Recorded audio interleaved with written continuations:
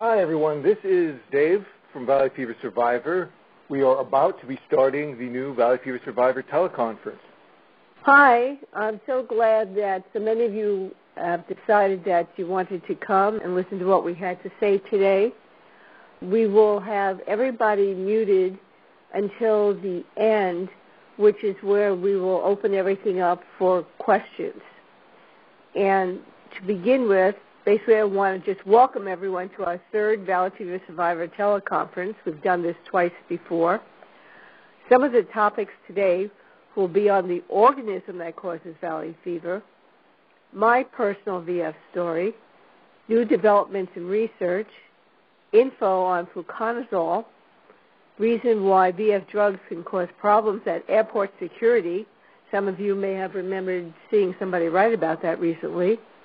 Discussion about some food, and a question and answer session. And we will try to take as many questions at the end as possible. So I'm going to start off with a little background about Valley Fever Survivor. Many of you are not familiar with what we've been doing. When I contracted valley fever in 2001, there were no articles about this disease in the news, much less anyone speaking out loud or writing the words valley fever. One prominent valley fever doctor even referred to the disease as a local secret. With David's dedicated research into peer-reviewed medical journals, he saw the disease was far more severe than even the few researchers publicly acknowledged. We knew it was time to create an organization to tell the whole story and warn the public that this incurable disease existed. David and I acted on this urgent public need by creating Valley Fever Survivor as an all-volunteer organization in 2002. At a time when word of the epidemic was kept silent nationwide, we coined Valley Fever Survivor and made it our organization's official name. From that day forward, people have learned that whenever they see or hear Valley Fever Survivor, it represents the work of Sharon and David Philippe, and they can count on the information provided to the general public. That is why we made Valley Fever Survivor a federally registered trademark. Of course, information may change from time to time, so we are always ready and willing to update for the latest information available. Valley Fever Survivor was the first to publish the dangers of valley fever people from coast to coast and around the world. All too often, valley fever was dishonestly portrayed as a minor problem that only affected the local areas where the fungus grew. To combat this, Valley Fever Survivor put a focus on the important facts, the global ramifications, to try to get the media interested in the severity of the disease. Who would believe that a bioterrorist weapon regulated by 2 anti-terrorism laws for 16 years would be kept a local secret in major American cities and tourist destinations? Who would believe it grows naturally in the ground, becomes airborne, and infects hundreds of thousands of people and animals every year? That is exactly what was happening then and is still happening today. Valley Fever Survivor seeks to end the chronic misinformation and misperceptions. Improper information was wrongly used as grounds to remove coccidioidomycosis from the CDC selectation list. It should rightfully be returned there to continue beyond its 16 years of regulations in the Anti-Terrorism and Effective Death Penalty Act of 1996 and the Public Health Security and Bioterrorism Preparedness and Response Act of 2002. That was a mouthful. Valley Fever Survivor is proud to have been the hub of the worldwide Valley Fever community since its inception in 2002. Our ongoing nearly 24/7 volunteer work with research and support has become legendary in the Valley Fever community. And with that, I'm going to turn it over to Dave. Hi, with so many new people here, it is worth reviewing exactly what kind of organism Valley Fever is and exactly why it is so serious. A critical part of understanding it is to know the valley fever life cycle. Coccidioides, the organism that causes valley fever, starts out in the ground as a soil mycelia, These are fibrous strands that are in the soil, and it's, in fact, mycelia that give cheese its rigidity. So these are relatively strong structures of fiber. But when disturbed by the wind, construction, footsteps, even earthquakes, like the outbreak during the Northridge earthquake in California, there's some seed-like spores that can break off from these strands. Those are called arthroconidia. And when these break off, they can go into the air. Sometimes they're mixed with dust. When you see dust in the air, you know that the wind is blowing. But it could even be a bright, simple, sunny day, and these spores could be free-floating. They could even travel up to 500 miles from the area of original growth of the fungus. And what happens is if someone were to breathe in these spores, in 72 hours, they transform into spherules. They're ball-like structures that are actually parasitic within the human and animal body. Sometimes the metaphor is like Pac-Man because that's ball-like, but in actuality it doesn't have teeth and it does not chew on people, but it is a true, genuine parasite because it releases hormones and chemicals that consume and destroy living tissue within a host. Then within 24 to 48 hours, these parasitic spherules can reach maturity and break open, almost like a piggy bank full of coins. What they're growing inside them are a bunch of tiny other sphere-shaped objects that are known as endospores.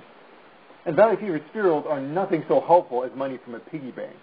When the spherules are growing 200 to 1,000 tiny copies of themselves as endospores, that is a major threat to your health. The endospores can grow up to become spherules and repeat the cycle, meaning cocci can replicate itself thousands of times over in a number of days. And this is part of why it's so serious.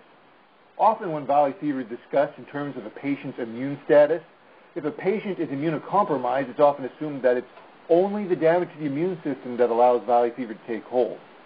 But really, no one knows how many spores are inhaled in a given breath. 15 trillion spores could fit into a cubic inch. And now you know that there could be thousands of times that many spores inside a healthy person who inhales those spores in just a matter of days, simply because of how it replicates within the body. And this is why 45% of a Navy SEAL squad fell ill when training in Coalinga, California, even though Navy SEALs are notoriously the healthiest, hardiest people among us. It's not just a matter of how well your immune system works, but how many spores you inhale.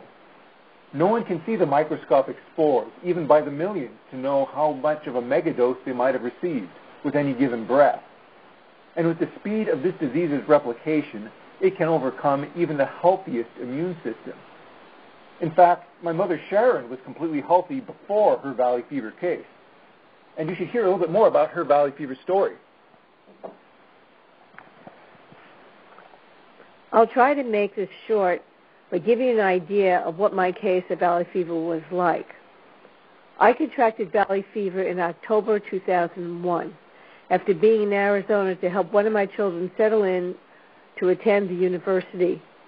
I decided to look at new home areas in Tucson, thinking it would be a nice idea to possibly move to a sunny and warm climate.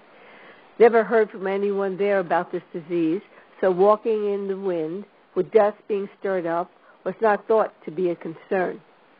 I stayed in Tucson longer than expected due to the September 11, 2001 terror attacks on our country.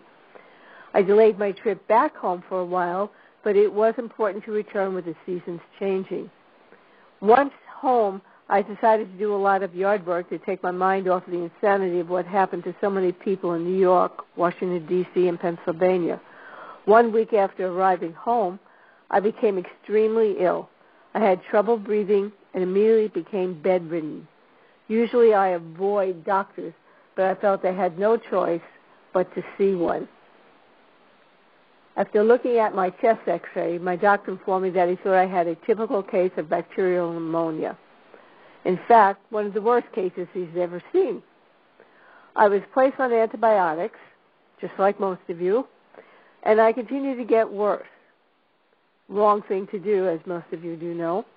My initial doctor wanted me to go to the hospital, and I refused. Instead, I was sent to a pulmonary doctor. He performed bronchoscopy, hoping to identify the cause of what I literally seemed to be dying from.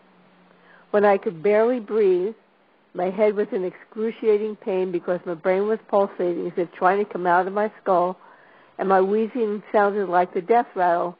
I truly believed I was dying.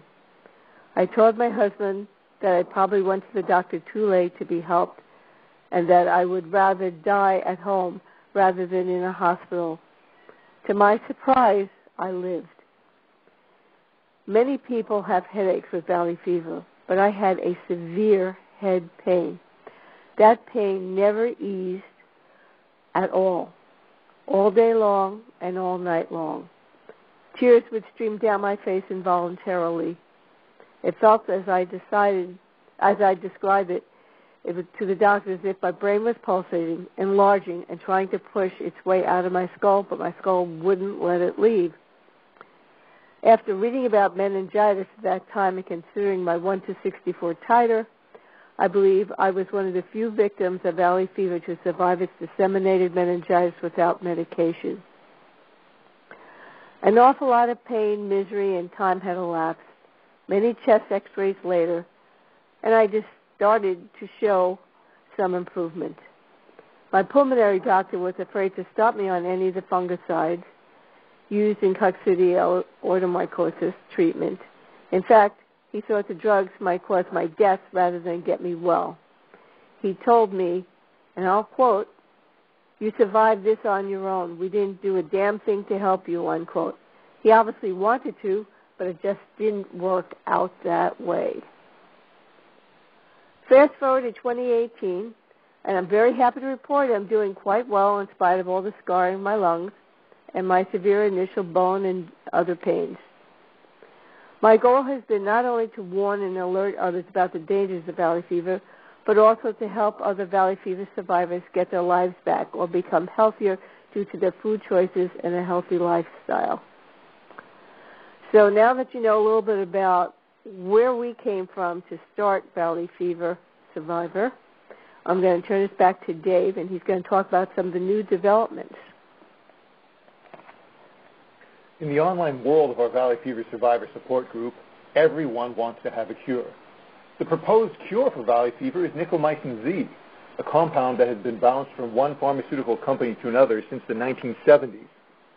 Now it is in the hands of the University of Arizona and Valley Fever Solutions. The current Phase 2A trials that are expected for late 2008 may be able to build the credibility by the end of next year to enable another $2 million in FDA orphan drug grants for 2019. Although $40 million are expected to be needed to bring the drug to market, actually being able to acquire any grants and showing proof of concept are critical. And that is what the next 2 years have in store for nicomycin Z's ongoing research as planned.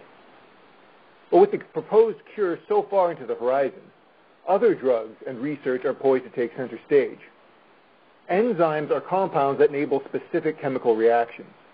When pharmaceutical companies are making drugs to fight against infections, one approach is to block or reduce the availability of those enzymes so the infectious organism can have severe problems, and hopefully the patient doesn't get those same problems from the drugs. Viamet Pharmaceuticals was a company that had been working on the discovery of useful metalloenzymes. The closer a company can drill down on specific fungus-focused enzyme activities to stop the fungal infection, the more they can damage the health of the fungus while protecting the health of the human. So drugs like Fluconazole that are available today inhibit the fungal P450 enzyme. It's much less sensitive to Fluconazole in people than the fungi, although people still get the side effects. Blocking P450 prevents the production of specific hormones that build the fungal cell walls. And even if the fungus doesn't outright make its growth stop, it's more difficult for the fungus. That's why many valley fever drugs are called fungostatic rather than fungicidal. It sort of stops the fungi in place so the immune system can take over, hopefully. Although this process still interferes with some aspects of human health, and many patients with the side effects from the current antifungal drugs will attest to that. The liver-focused consequences are often severe for the people who take the drugs. But with the new Viamet technology focusing on fungal CYP51, that's a totally different enzyme. Viamet discovered how to fight it in fungi with their new metalloenzyme detection technology and developed it into the new drug VT1167. I'm sure the name will change as it gets closer to release, because a bunch of numbers are not necessarily going to be what they will market it as. But by being so selective about the enzyme the drug can attack within the fungus, it is likely to cause fewer side effects in people and animals. Previous testing in dogs has shown it to be effective in much, much lower doses than expected. Further, this is also a drug that can even be used against Candida, which is thought to be a much larger target market, and that is likely to be much more of a moneymaker for the company, so they will want to promote it much more than if it were simply produced for one disease and one disease only, like Valley Fever.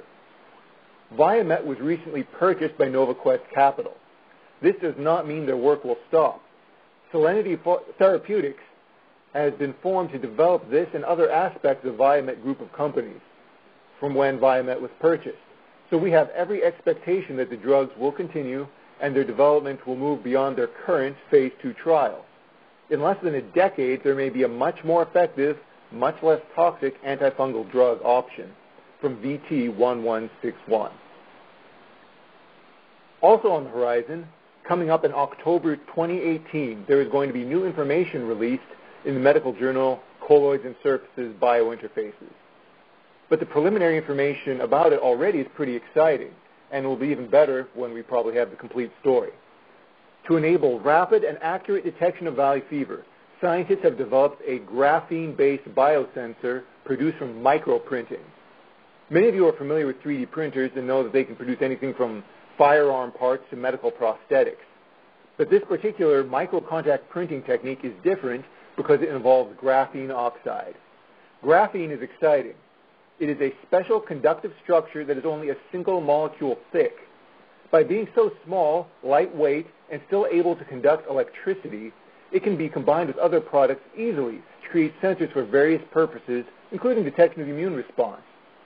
If this particular one can be used to detect Valley fever antibodies, as the upcoming study is expected to reveal, that is an incredible step to make much more reliable, cheap, and instantaneous diagnosis. It's a very exciting development and one I definitely look forward to for easier diagnosis for Valley fever. As you can tell, Dave's excited about the possibilities going forward. I have something that I want to say about fluconazole. Most people are now aware of the most common side effects, which are dizziness, diarrhea, vomiting, nausea, headaches, skin rashes, and elevated liver enzymes. Less common or known are the anorexia. Of course, fatigue we know is a big thing, even though they don't think of it as that. Constipation, hair loss, lowered white blood cell count, seizures, muscle spasm, nervousness, sexual dysfunction, vertigo, indigestion, vision problems, and even bleeding between periods for women. It is possible that patients will experience serious liver side effects from taking fluconazole, which is why you constantly have your liver being monitored. There is a big risk for anyone with current liver problems or liver damage. A history of liver problems and people with underlying conditions, including cancer and HIV. Fluconazole may cause liver cell death, hepatitis, jaundice, and liver failure. It's vital that your liver be constantly monitored by your doctor. But another major side effect is during pregnancy. There is a lot of conflicting information about fluconazole and pregnancy. And I'd like to actually give an exact quote from an organization called Recall Report. And it states as follows. As if all the previous side effects were not troubling enough, fluconazole has recently been found to cause birth defects and miscarriages. Since the drug came on the market in 1990, millions of women and their babies were exposed to this risk without warning. The first official warning only came in 2011 from the FDA, when the agency upgraded the pregnancy class of higher doses of fluconazole from C to D, a classification that communicates this drug is known to cause harm to human fetuses. The warning and class change came on the heels of a study that uncovered the disturbing fact that doses between 400 and 800 milligrams of fluconazole, which we all know everybody's on, cause specific birth defects when women use the drug at these doses over the long term during pregnancy.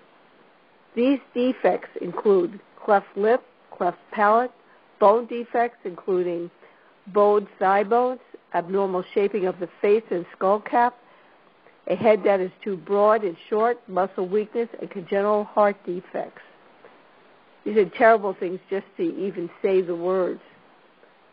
We also now know that these pregnancy side effects do not stop at large doses of fluconazole, which is one of the reasons why I want everybody to hear this. Another more recent study found that women using doses at 150 milligrams to treat vaginal yeast infections were at a significantly greater risk of having a miscarriage when compared to women using another type of antifungal medication. The FDA issued a safety warning about low doses and miscarriages in early 2016, but made no moves yet to reclassify 150 milligram fluconazole dosages with this information. The agency got the information out to the public, but stated that it would spend more time going over the results of the study and doing its own analysis before making a decision about what to do next. Did any of you ever hear this report from the FDA? I never did, and I doubt if any of you did either. To continue, currently the FDA recommends that doctors take great care in prescribing fluconazole to pregnant women or women who may become pregnant and to report any adverse events to the agency for further study. To me, if you already know there's a problem, tell people in advance. If you know anyone living in the endemic zones or outside the endemic zones that plan on being in an endemic zone, please share this information with them. And now Dave has something really interesting that you'll be the first people to ever hear this anywhere in the world. So Dave, here's the phone. Okay, this is a perhaps considered an explosive announcement about Valley Fever drugs. Travel isn't fun, and even if you're not traveling to a Valley Fever danger zone, you can have some problems.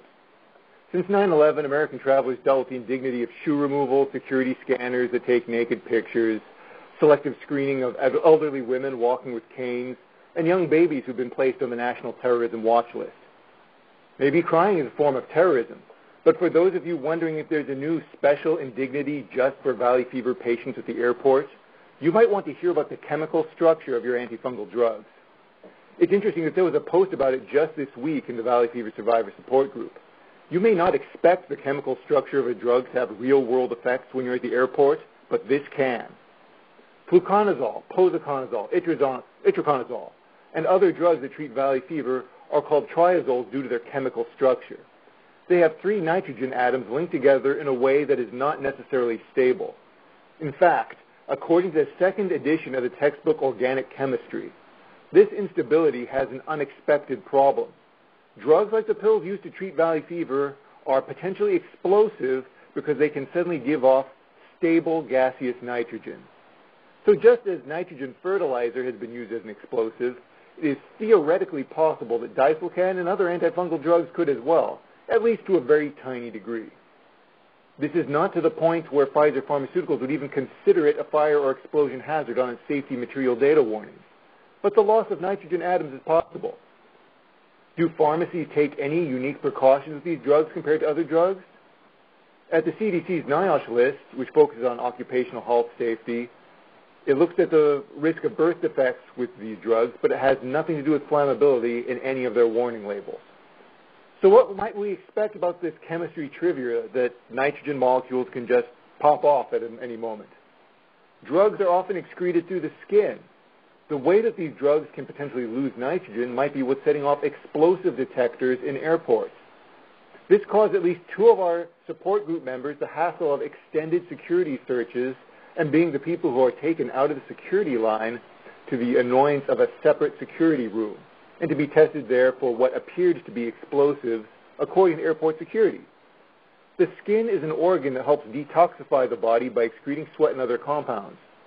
So it is not surprising at all if antifungal drugs could be detected on the skin as well, causing this airport security nightmare. There's another possibility.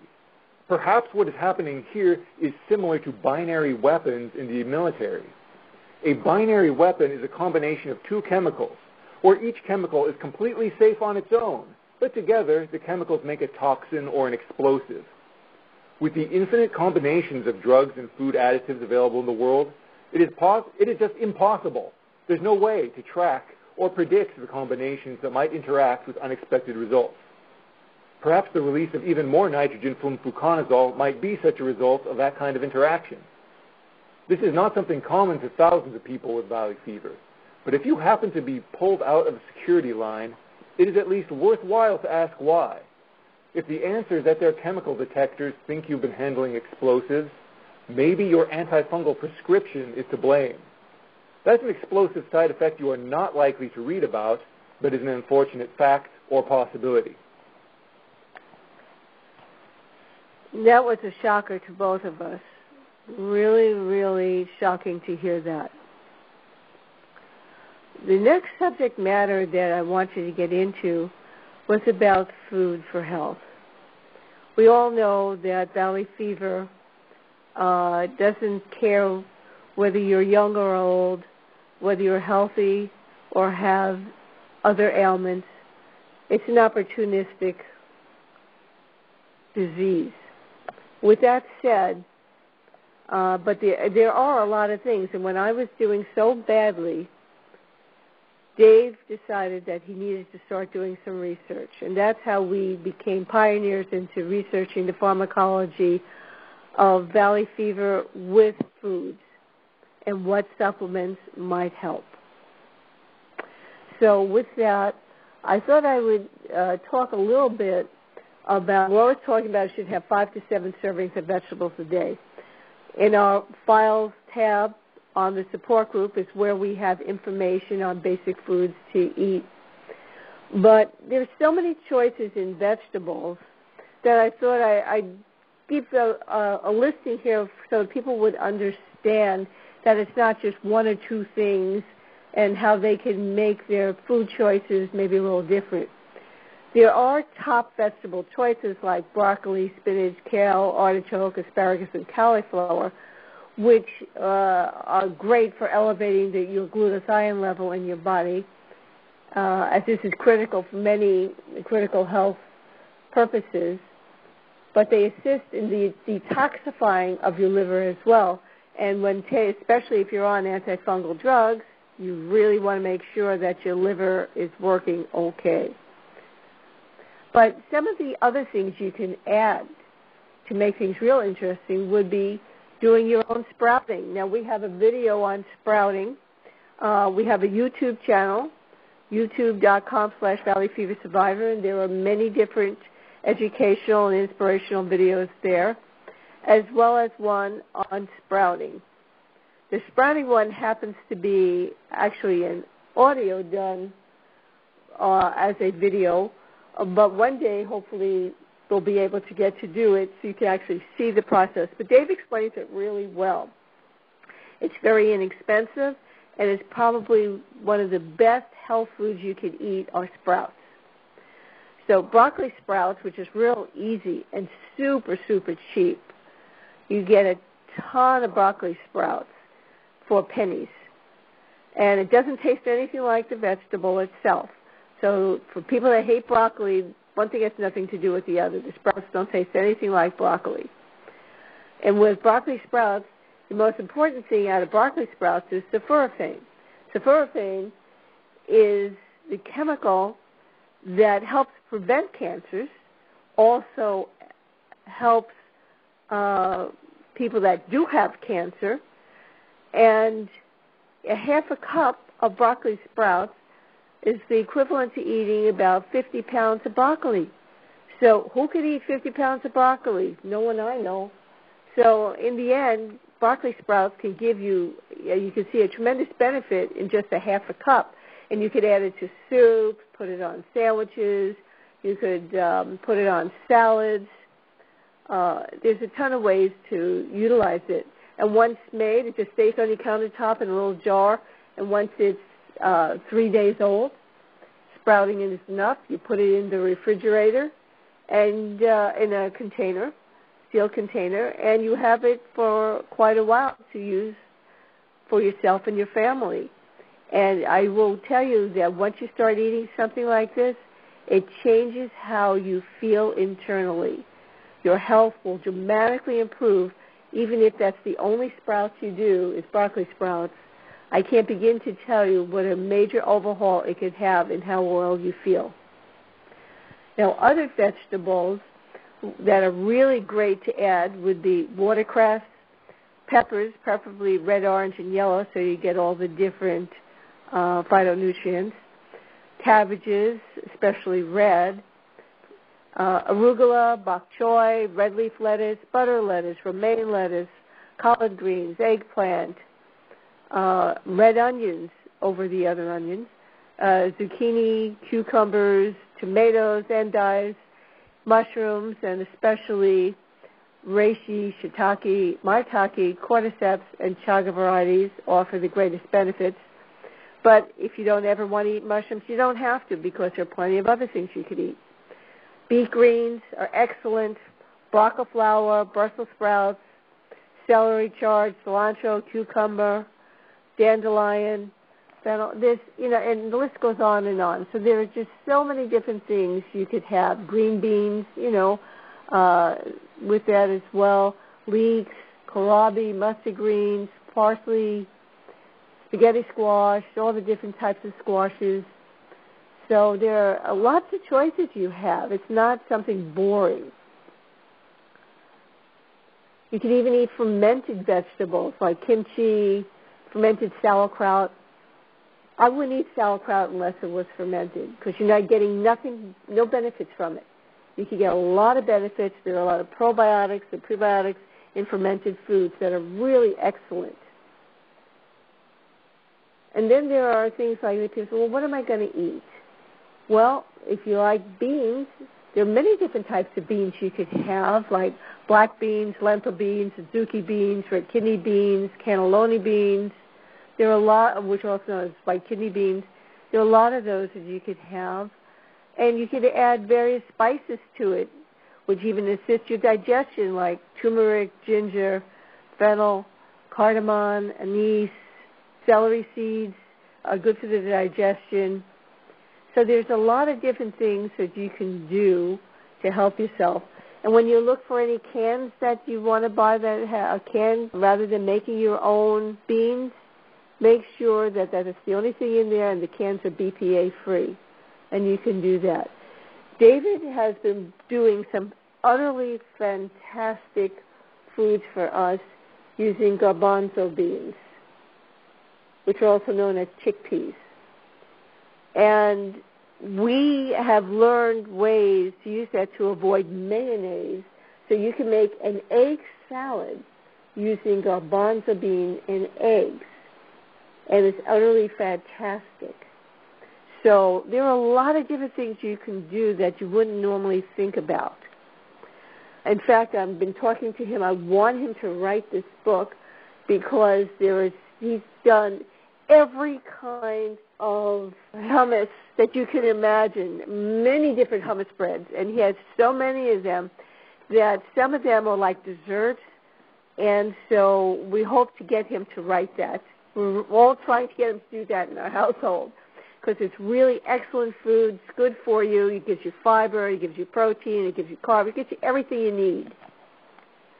Now, we talk about also having nuts because you need a lot of stuff, the good fats, for your brain. Your brain is mostly made of fat, and if you don't give it the fats, you get brain fog. And lots of people with Valley Fever have brain fog. So with that, we do pistachios, almonds, walnuts, flax seeds, pecans, and one of my other son's favorite, cashews. And you can do a lot with that as snacks, or putting it on salads, putting it in soups, any which way you want it. You really can help your brain. And the other food that's really great for your brain are avocados. Avocados are one of the best brain food in the world. So I highly recommend everybody have at least a half an avocado a day if possible. Now, there are other things that help with fibers like chia seed and flaxseed meal and things of that nature. So your intake of fiber is vital, really, really important. We also have done in the past some individualized food plans for people, but for that we had to charge money because it takes us about 40 hours of time to put it all together. But by giving you the basic information, you should be able to help yourselves do this. And, of course, eating fish and chicken is fine as well for, say, if you don't always want to eat beans and things of that nature.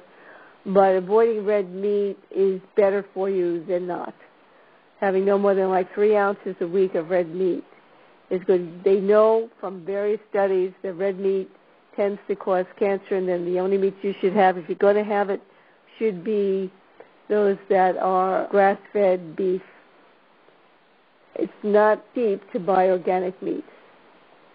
But for proteins, you can have things like eggs, Fage yogurt, which is 0% fat.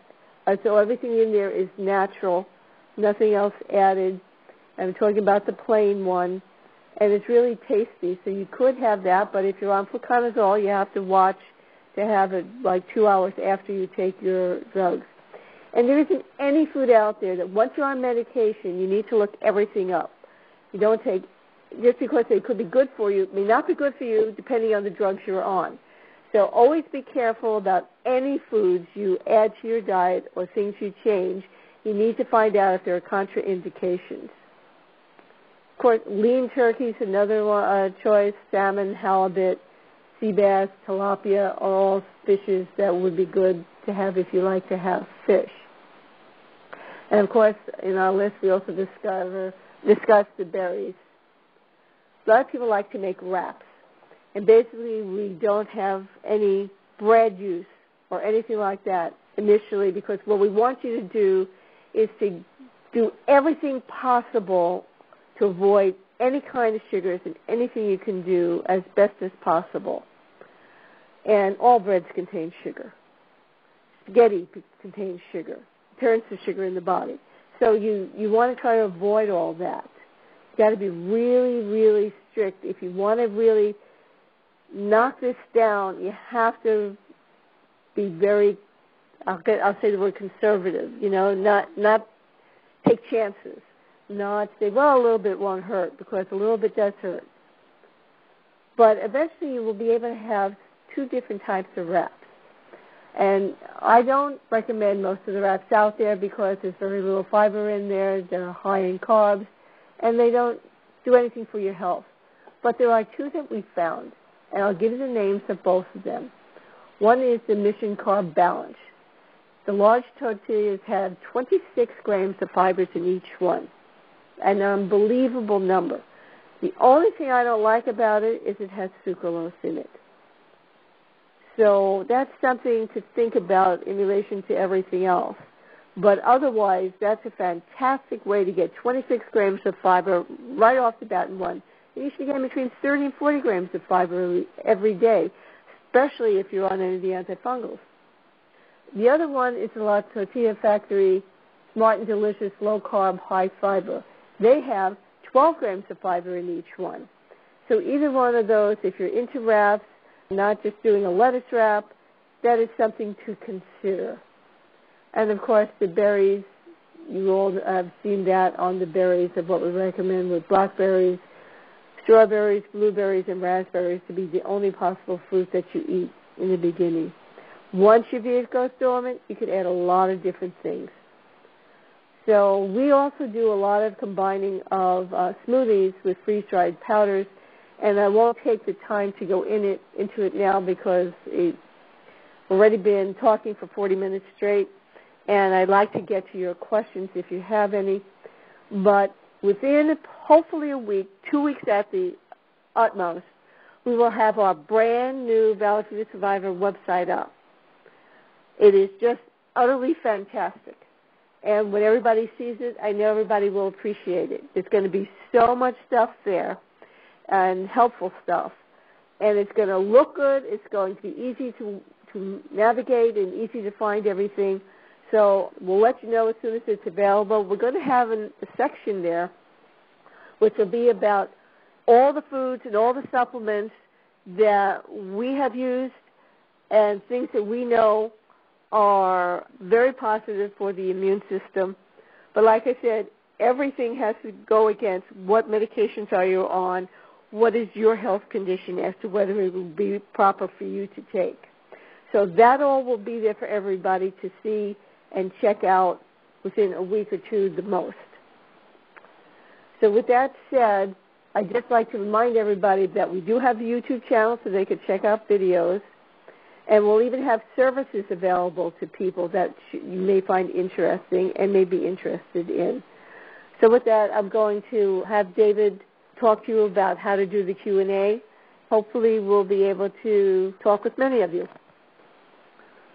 Okay, now what should be happening is that I should be able to set up a Q&A session.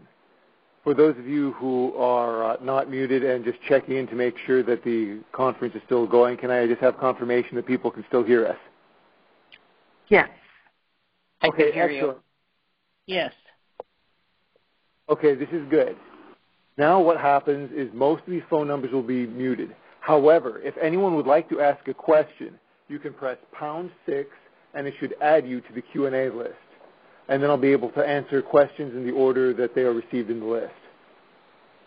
So if you'd like to have some questions to ask, then you can start pressing #6 now. Okay, so I have one in the list, and others can keep adding to just click #6 if you want to ask a question. I will get this first one now. Hello.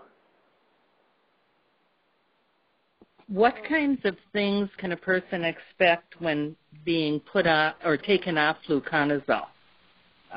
They're trying it for my husband for the second time. First time was not successful. He got worse very quickly.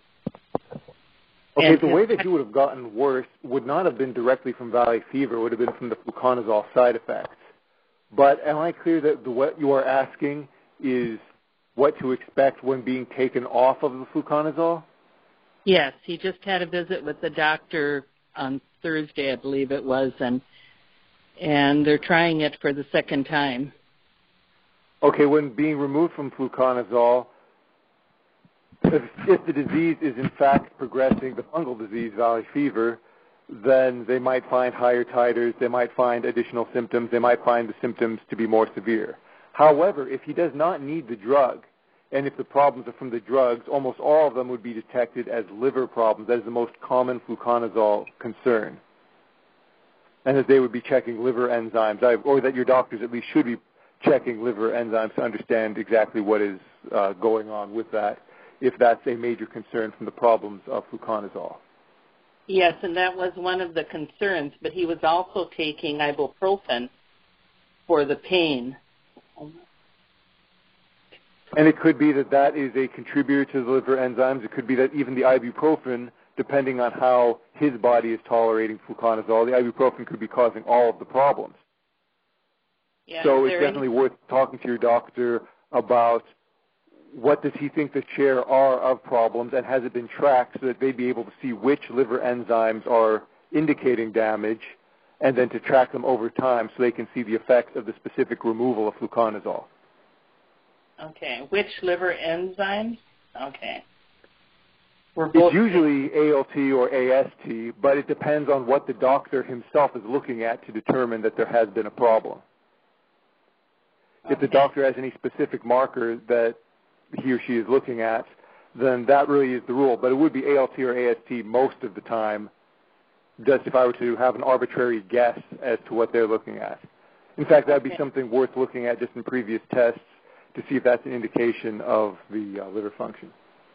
Yeah, the previous test didn't show any liver problems, and the last two, I think, showed that there was something going on. and he's been on fluconazole since 2010. Tried to take him off a year ago, and his titer went up immediately to 1 to 16 and then 1 to 32. Okay, how long has he been taking the ibuprofen as well? A long time, he's here telling. Yeah. Okay, so it'll be really tough to separate what was caused by ibuprofen, if anything, and what was caused by the fluconazole, if anything. It's going to be the kind of thing where you'll want to keep track of which dates they were started and stopped, and then, or of course in this case, because he was on both for so long, it's just the date of stopping, and then you'll want to see what the tests look like from that point. Okay, all right. That's one of my questions. Okay, did you have another question? Well, I have other ones, but somebody else might have too. Okay, if you like, while we're in the Q&A session, I can just go to the next one, and you can ask again, so we'll just try to get through everybody that we can. Okay, that'd be good. Okay, so I will click to have the next question on. Hi, who am I speaking to? Hi, David. This is Patrick Anderman. Oh, hi. Hi. Yeah, I was hospitalized and diagnosed back in December, and I was doing fairly okay until May when I developed a respiratory infection, and that was a pretty significant setback. But the biggest thing is that since then, I have just been experiencing just a increasing amount of pain in my feet and my ankles and my lower back. I just had a follow-up with the infectious disease doctor just this past week, and indications were that I don't have a titer, but he said the indications were that it looked like that the valley fever was subsiding and that the cavity in my lung has shrunk. But he didn't, and he suspected that the source of the pain might be neuropathy, but he said that he didn't think that the valley fever was the cause of neuropathy. I was just wondering what your thoughts are on that. Are there other diagnoses of other diseases that might have caused neuropathy that he has? I'm sorry? Has your doctor diagnosed any other illnesses or causes of neuropathy that he is aware of? Or that he's made you aware of, rather? For me? Yeah. No, at this point in time, they're really, the source is undiagnosed at this point. Okay, it is possible that he's correct, that maybe something else did cause it. It's also possible that valley fever may have caused neuropathy to cause the pains in these areas. It also could be something totally unrelated. I mean, there's no real way to know without a firm diagnosis. However, sometimes some of these things could be contributed. This would not be a cause, but it's a contributor that the inactivity from valley fever sometimes causes a loss of circulation, which can cause all kinds of problems in people, particularly limbs and back, and you're not accustomed to be able to be moving around as often as you would have, and that might make pain more severe just by not being able to be as strong in some ways as you would have been otherwise. Which is okay. Yeah, this is not really something that's particularly helpful, because once you already have that kind of problem, you have to go through physical therapy, and when I say physical therapy, it doesn't mean something where you have a diagnosis of a physical therapist, but sometimes you have to rebuild your ability to walk and to be able to just continue on with day-to-day activities just by getting used to that. However, it is worth talking to the doctor about whether a physical therapy prescription might be something that you should get just to see if that does help you. Okay. But of course, if this is a true neuropathy, it is worthwhile to know exactly what is causing it, so you can perhaps take whatever type of medicine would fight the organism causing the neuropathy. And that also could even be due to some kind of trauma, like a car accident or something like that, if you had been in one recently. Yeah, I had a pretty severe back injury a couple of years ago, but I'll be seeing the pulmonologist this coming week, and then the two of them will kind of compare notes and see what they think. And one good question to bring to your doctor is, what does the inactivity from my valley fever contribute to my back injury? Because if you already had a back injury, then just being perhaps laying down on your back or sitting down in a posture that may not be 100% perfect for your injury, that in itself could cause all kinds of problems. The spine is really important, and if there is a damage that's been there before, you definitely have to make sure it's being treated properly, especially if you're having problems that look like neuropathy. So you definitely have to talk about that. It could be that physical therapy, based on whatever happened with your inactivity, could do more even than any kind of specific diagnosis of a microorganism. Yeah, because my inactivity level is actually pretty substantial. I'm working part-time, but really about all I can do at this point is work part-time, and then I come home and eat and sleep. And then even with working part-time, Saturday is generally a lost day. I sleep all day Saturday, and then sometimes most of the day Sunday. It would also be worthwhile to consider the posture you would use at work and the posture you would use at home for sitting and sleeping, that maybe those would contribute to the back pain element. I don't know necessarily what's going on to make it to foot pain and other things, but it is worth considering that just as one more way of approaching every possible question so you can get to the best answer. All right. Great. Thank you. Okay. I hope that helps. And I will be moving to the next question. Okay, we have a speaker on Skype. Hi, who are we speaking to? Hi, this is Denise Roberts. Sharon and David, I just wanted to say thank you very much for starting over from the beginning and all of your work. So very appreciative of both of you. So my question is, so I've been on itraconazole for 2 years now, and my titer is stuck at 1 to 32.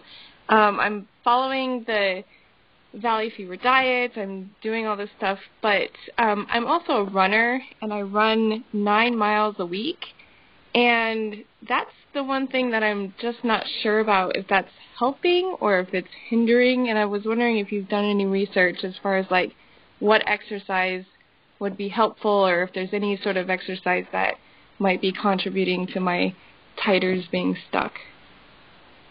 Well, I know that Daniel Trecchia has done a master work of exercise for strength training that respects the immune system. I will repost his book information. He was actually giving this out to the Valley Fever community because he did some research on his own. He himself is a trainer and an athlete, and in the process of his recovery, he wanted to make sure that he would perform activities that would not contribute additional stress to the immune system.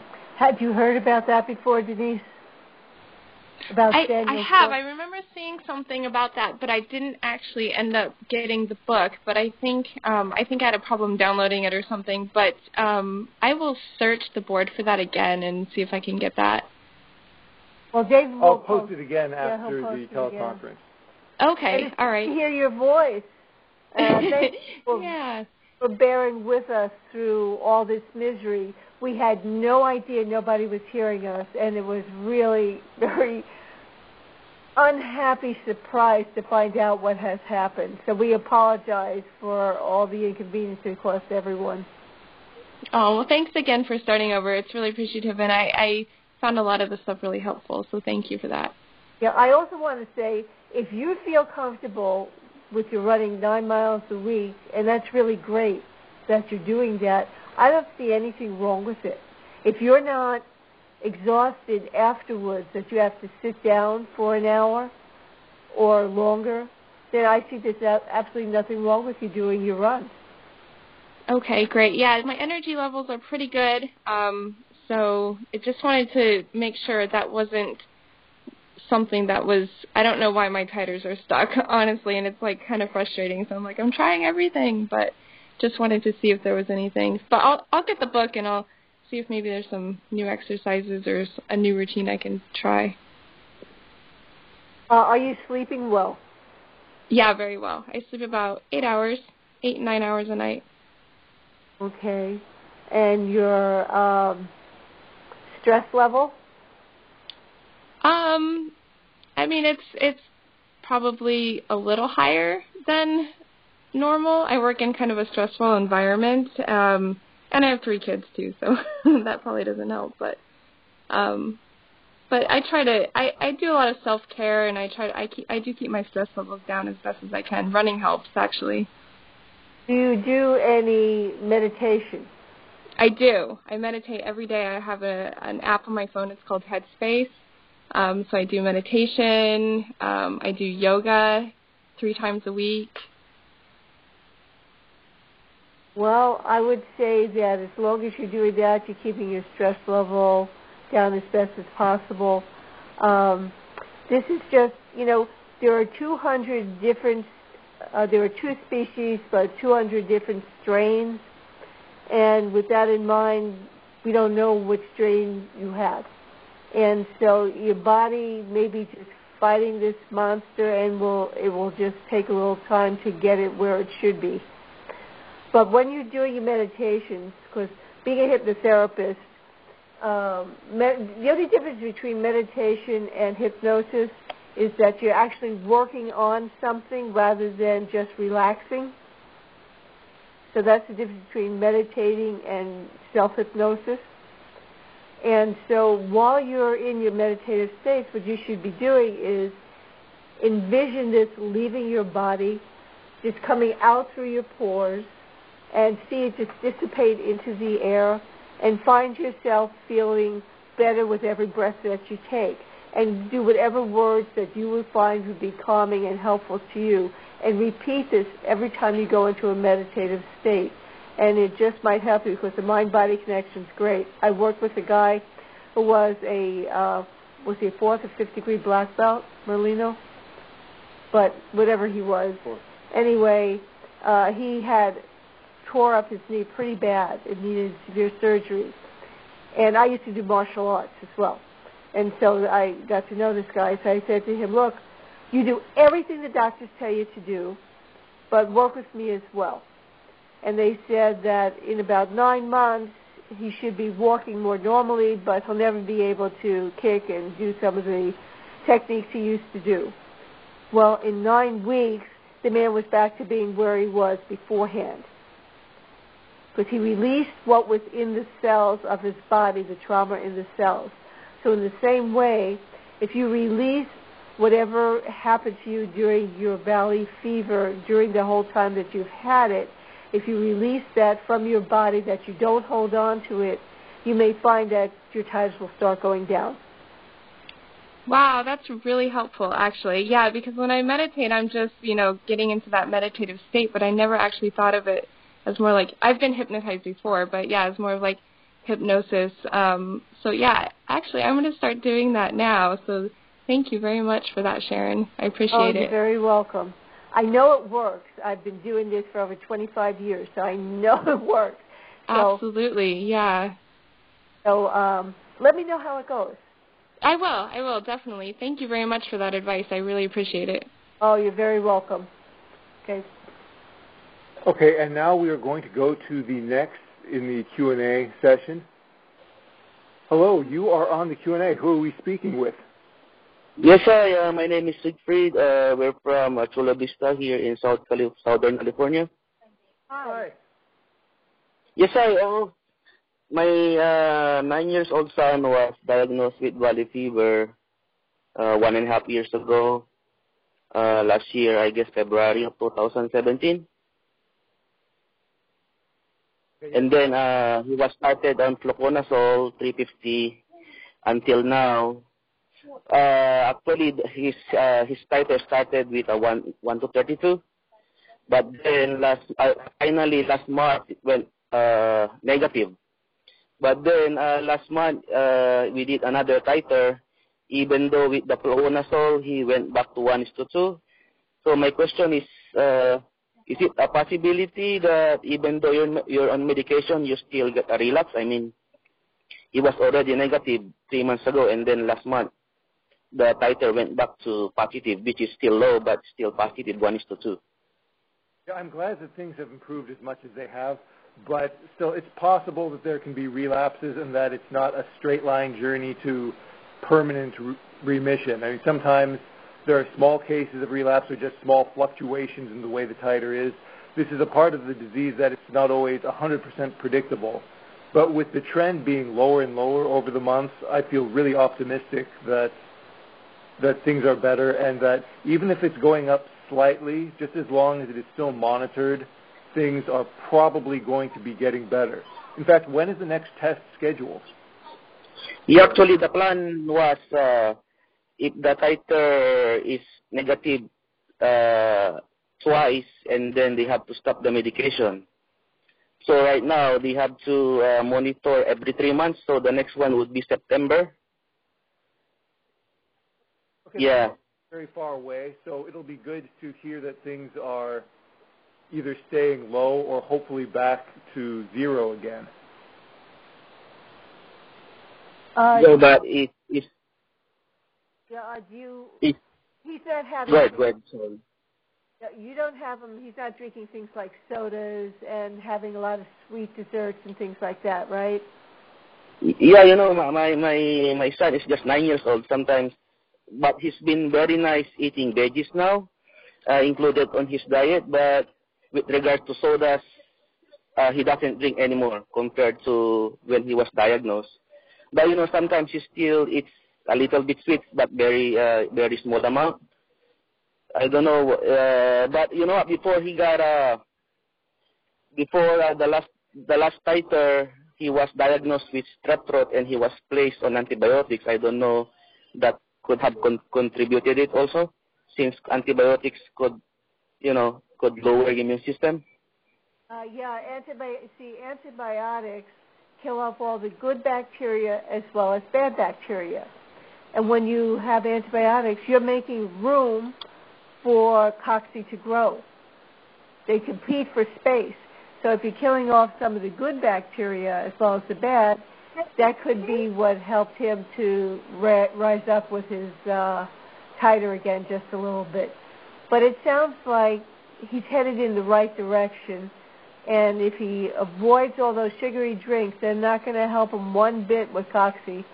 And so if he could avoid that, and you could continue to get him to eat more healthy, I think he should keep improving. And I pray that he does. Yeah, Sharon and David, hopefully he gets the titer back to zero again. So, and we're gonna stop the medication. What would be the best? How frequent should be the titer be tested when you go dormant? Well, every case is different, so there is no specific time period. What were you going to say, Dave? I was pretty much going to say that exact same thing. But once it's down twice in a row, like your doctors were looking for, that's a very good indication that it's going to be staying there.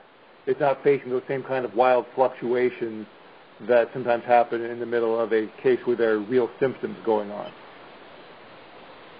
Yeah, actually, my son's been healthy. Actually, his latest X-ray is now normal. Going back when he was initially diagnosed, they thought it was even lymphoma because his lymph nodes were enlarged, the parahilar and the paratracheal. They even thought it was lymphoma. So, but then they tested for cocci, and then he was diagnosed positive. Yeah, a lot of misdiagnoses occur. Well, I wish you and him good luck, and keep letting us know how things are going for you. We're here for you anytime you have questions. Okay, Sharon, thank you very much, and David. Okay. Thanks. And as it turns out, the Q&A session has no more questions in it. If someone does want to have additional questions, to put in #6 and you'll be able to be added to the Q&A session. Except it wasn't working. The pound 6 wasn't working. Well, pound 6 was that people were joining. Oh, really? Because it wasn't before. Okay, it wasn't before, but the pound 6 actually is, okay, we're working that we have one more, and then we'll be able to keep on going. Okay, we have selected the additional question. Hello, who are we speaking to, and what is your question? Okay, this is Bev Yoki again. I asked one right at the beginning. All right. I want to know what you know about CBD oil, oregano oil, or prolotherapy. And I spoke to somebody that talked about the biosensor, that maybe my husband could have that done. Do you have any information on any of those? Prolotherapy keep going. Therapy has been really recommended strongly, but we haven't done it because it's an out-of-the-pocket expense. Insurance doesn't cover. Okay, in regards to the biosensor, the one that is talked about that will be released as far as a new article in October 2018, I don't have the complete details on it. It sounds exciting, but that's just primarily for testing of antibodies. So we're going to have to get more information at the time when it is available, and we won't have that now for Valley Fever for the biosensor. Okay. For prolotherapy, that is the creation of specific inflammation at a joint in order to make it so that the ligaments are able to repair themselves better and the connective tissue is able to repair itself better. Is that what you were talking about for him? Yes, because he has so many joint pains, and he's talked to orthopedic doctors, and most of them, knowing he has Valley Fever, they don't want to touch him. Well, I'm not necessarily sure what the effects of the prolotherapy would be, because if he's having pain directly from Valley Fever, that is caused to an inflammation that is already there. And prolotherapy, in many ways, is a directed, medically specified inflammation that is artificially created. So very often to relieve pain, we talk about having steps to reduce inflammation, which sometimes means even just psychically doing so, like reducing stress. Or it can mean physically doing so with specific exercise or anti-inflammatory foods.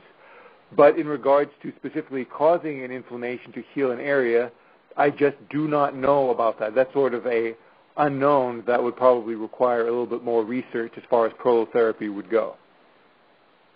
Is there any research done as far as CBD oil and Valley Fever, the pain from Valley Fever? Okay, it's not specifically about Valley Fever, but with CBD oil, it is not just one thing. It is a combination of many compounds that are able to have many different effects. And the problem with that is that a pharmacy, for example, is full of many compounds that have many different effects. A pharmacy could have antifungal medicines, it could have antibacterial antibiotics, and it could have aspirin and headache medicines. But you wouldn't take every single thing in a pharmacy because there's just too many different drugs that could cause a really bad reaction. And in the same way, the CBD oil causes a lot of different things. So we've had people who've tried it who've told us everything from it cured me, I'm perfect, everything is great, to I'm now in the hospital and it's terrible. And then some people had no side effects. So until there's more research to know what compound is going to have the most strong result in a specific person for that specific person's specific symptoms, it is something that's very difficult for me to talk about. The primary thing that happens is pain relief when people talk about that in other ailments. But as far as Valley Fever is concerned, I just don't have enough information, and there just isn't enough research to say which component is going to cause the best aspects from it. Okay. One concern that I have is that very often with some marijuana-derived treatments, they talk about how great it is for people who have autoimmune diseases because it shuts down parts of the immune system and therefore stops the autoimmune disease in its tracks. That would be bad for someone with Valley Fever because what you want is an immune system that is as strong as possible to be able to shut down Valley Fever. So if that case that is so frequently studied as a part of cannabis is like a whole pharmacy, as I said, so there's so many different things that it can do. I don't know if the antifungal components are stronger than the immune-reducing components, and under what circumstances they would be. So that's my big concern with CBD oil. It's sort of an unknown insofar as a particular type of case and how it would react. Okay, that's what I was afraid of, because we don't know what's in it. Okay. And I recently... And you'd also asked about oil of oregano. Oh, yeah. And that is quite frequently spoken about as an antifungal in the same way that people talk about garlic being something that's antifungal. But so far, it just doesn't look like that is something that specifically causes benefits for valley fever. There aren't any specific research in medical journals that compare oil of oregano with valley fever, but it's just not something that we have right there to be able to. Okay, and what is the silver what that they talk about? And it's been on the Valley Fever support site. Are you talking about, I guess a couple of months ago somebody had mentioned colloidal silver? Yes, that's it. Mm-hmm. The reason why I don't think colloidal silver would work in valley fever is because people take colloidal silver to ingest silver nanoparticles in the hopes it will go through the bloodstream and then ultimately be directed to the molecules of valley fever that are available at other parts of the body. But what happens is that when they were taking some of the photography of valley fever, the microscopic photography, in order to take better pictures, they have silver nanoparticles that they wash the fungus with. And if it's in a petri dish where the microscopic particles are completely washed with these silver nanoparticles, that's going to be a much higher dose of silver nanoparticles than whatever is going to filter through the bloodstream from somebody's dose at a particular time and to hit a particular part of the body through circulation. So if that were the case, that silver nanoparticles were able to destroy this fungus, then I would think that the photography method would be something that destroys the fungus. Instead, it just takes clear pictures. Oh, that makes sense. Because back in 2010, before Leroy was put on amphotericin B, he had lymph nodes removed from under his arm, and they came and asked if they could use those in textbooks on valley fever, if I'd grant them permission to use pictures of those. So I did, hoping it helped somebody else understand valley fever. And I, too, appreciate what you and Sharon have done, and I have recommended your book to many people that have gotten valley fever or are questioning if a loved one has gotten valley fever. So thank you for all that you put into this. We really appreciate both of you. I'm very glad to hear that. We want to be able to put this information in as many hands as possible so there can be as much healing as possible wherever it can be. And thank you for sticking around for this nightmare today. It was just unbelievable, shocking to find out that nobody heard us when we started at 2 o'clock right on time, and that this service is not quite what we were hoping it would be. In fact, I have someone right now who wanted to do that, but she said the pound 6 won't work. She says the number is invalid. Oh. That's very strange. Is that person on the teleconference right now? I believe so. I believe she's still there.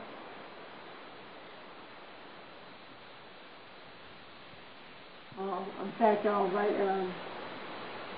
Okay, if anyone else would like to have questions, you can try pound 6 to try to get in one more time to try for any other further questions. Okay, the person who was writing online can hear me, but apparently can't get in. Oh, wait a minute. Why don't you, since I'm looking at the screen right now, maybe type your question and I'll be able to read it for the group and answer it. In this case, this person is listening to the teleseminar, for those of you who aren't on, but is not able to use the pound 6 option to ask a question. It doesn't have the indication of typing a message at this point. So we are, she will be typing her question. Okay. Yeah, I went on Facebook and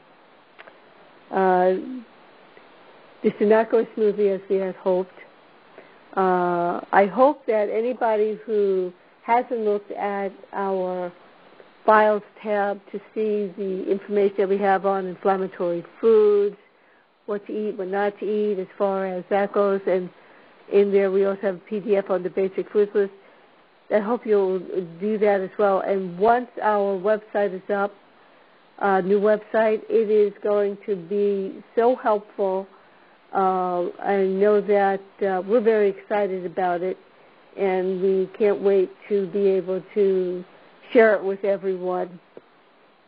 So while I'm just waiting for Catelli to write her question,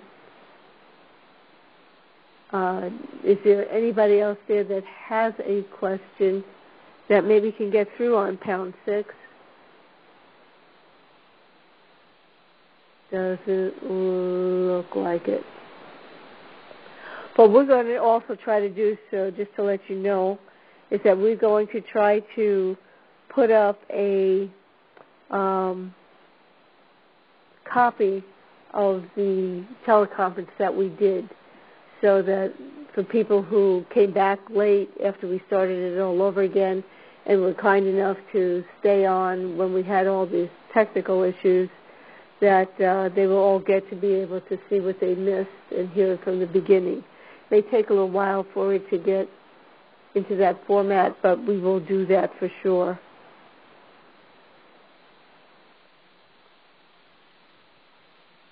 So I hope those that did hear it found that it was useful.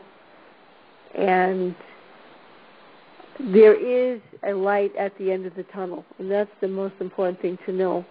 There always is a light at the end of the tunnel. It's not over till it's over. I just recently heard from someone, this lady's husband, who had left, I should say she had been with us for a long time, and I lost track of her, and he wrote and told me that she lost her battle. And there are people that do, but more people don't. And that's the thing to hold dear, is that more people don't lose the battle. So, okay. So I will read off my screen. I was finally diagnosed in January 2018. My titles were 1 to 128 in March, 132, and July 1 to 8. Well, that's much better. My question is, when will this swelling finally subside? It's gotten a lot better, but not completely gone. And she was very kind and says, thank you for everything. I thank you for being here, and I thank you for understanding our issues today. Well, one of the things I'd like to say is that very often it could take up to a year after things subside before people really feel a lot better. And if you are following a lot of our diet recommendations, the more you do that and the more you get to be able to start exercising again, the better you will start feeling. As I mentioned once, the gut is your second brain. So by having been on all these drugs, you're killing your gut flora. That happens with any drug that you take.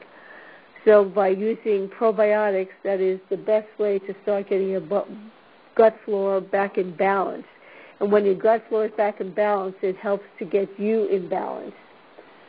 So if you are following any of our recommendations, great. If you haven't done that much with it, if you told me once before, and forgive me if I don't remember because I deal with so many people, but if you haven't, please do that.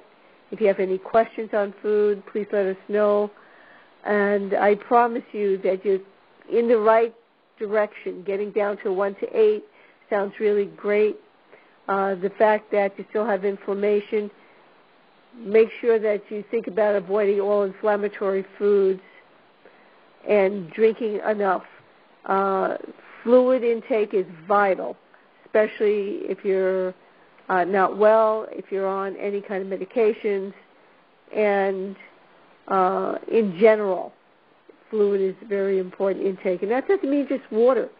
You can have teas, ginger tea, dandelion tea, roy boy tea, things of that nature. rosemary tea, which is, that's an interesting thing I didn't get to mention before. Rosemary tea. You could take even the needles of rosemary, and you can put it in boiling water and to make rosemary tea. And there's actually been studies done that taking rosemary helps with memory, sharpness and alertness, and so you might even want to try that to help with anybody who has those kind of issues. I'm glad to see it's gotten a lot better for you, but unfortunately this disease takes its time and goes on its own timetable. So I really believe you're heading in the right direction and can either continue doing some of the same things with foods or start doing more with that, and I think everything is going to continue going down and you'll get it dormant. So I see that she's about to write some more.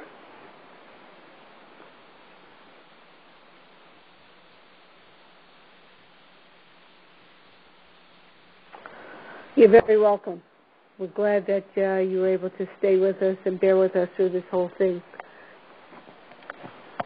And as it turns out from the software, it says that someone else has pressed #6 to be able to be in the Q&A session. So I'm going to press the button, and welcome to the Q&A session. Please say who you are and your question. Hi. Hi, David. It's Patrick once again. Oh, hi. I just had another question. We had watched a documentary program not too long ago, and it had to do with superbugs in hospitals, and they were talking about how they were now using copper to kill these superviruses. Do you know if there has been any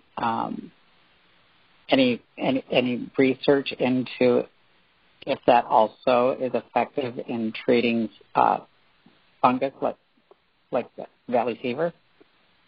I have not specifically heard of using metals as part of any kind of antifungal surface to fight Valley fever. It's not necessarily something that's hospital transmitted unless it's in something like a case where there are spores released from a lab. There was even a case where there was this poor young girl who had a cast where there was a lesion from Valley fever. And what happened is that the lesion itself was expanding and leaking and going onto the cast. So the cast was growing a colony of spores on it. When they opened that cast, the spores became airborne, and many people on that floor and people in the room happened to have been infected because of the cast. But as far as anything that would be a surface cleaner, that wouldn't necessarily be possible because of things that people could walk outside the hospital and become infected if it's something like that. So unless it's one of those kinds of isolated circumstances, it probably would not help with Valley fever. However, the Biomet's technology with the VT1161, the new drug that may be able to have far fewer side effects, what's interesting is that they were able to build that drug by using metalloenzymes. So they're specifically looking at the metal within the enzymes that allow the fungus to function. And then by targeting that particular enzyme and learning how to knock it out, that is the way that they're able to fight against Valley fever as a drug. So it isn't a concern inside the hospital, but they are using metals in that way. It's definitely not the same as the copper technology that you were looking at, though, that you had mentioned. Yeah, I was thinking of it more as like the potential of perhaps taking like a copper supplement to try and help the Valley fever to go dormant. Well, certainly it is an essential nutrient that you want to have your body have all the required nutrition that you should have to be able to deal with anything during the day. Yeah, we have one of the things that we'll have on our page, our source for a lot of different items, will be one supplement, which is what I consider like as a one-a-day, but it's much better than any one-a-day type of supplements out there.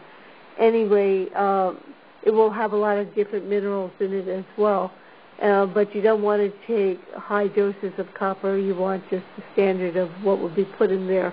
But there's a lot of things like CoQ10 and PQQ, which work on your mitochondria. And if you build up your mitochondria, that helps you fight things off and to stay healthy. People die when they no longer have CoQ10 in their body. So the more you keep things at an optimal level by taking supplements with that, you can accomplish a lot. And PQQ is fairly new, and I've been taking that now for quite some time. It is, I think, one of the things I would never do without because of what it can do for you. Can you explain that a little bit, Dave? PQQ is kind of interesting, and I cannot pronounce the full name of this molecule. They just abbreviate it as PQQ. However, what it really does that's nice is it helps to energize the mitochondria. These are cellular power plants. Mitochondria are great, that they are within each individual cell in order to make sure that it has the power it needs to keep the cell running. If you need to oxidize energy to get things going, to get energy building up for you, PQQ probably is the number one compound that your cells are going to be needing in order to make that happen. So it's nice that people can take it as a supplement and to perhaps feel more energetic. Because there's the idea of energy being fuel, but then that would just be the food itself.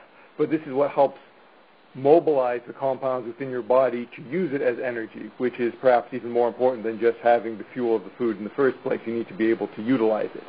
Yeah, PQQ goes along with CoQ10, but not all CoQ10 and not all PQQ are equal. And so if you were interested in the ones that I take and what I would recommend, if you wanted to find out if it's okay for him to take these, then I could just write it to you, send you either on Facebook, in a message, or on the Facebook page itself, which one, so you could take a look at it and see what you want to do with his doctor.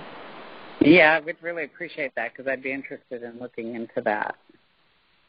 Okay, so why don't you message, if you wouldn't mind, message that to me, so that I don't want to forget to do that. So if you message me, I'll be able to get to do that right, sooner than later. Okay. I will. Thank you so much. And okay, you're welcome.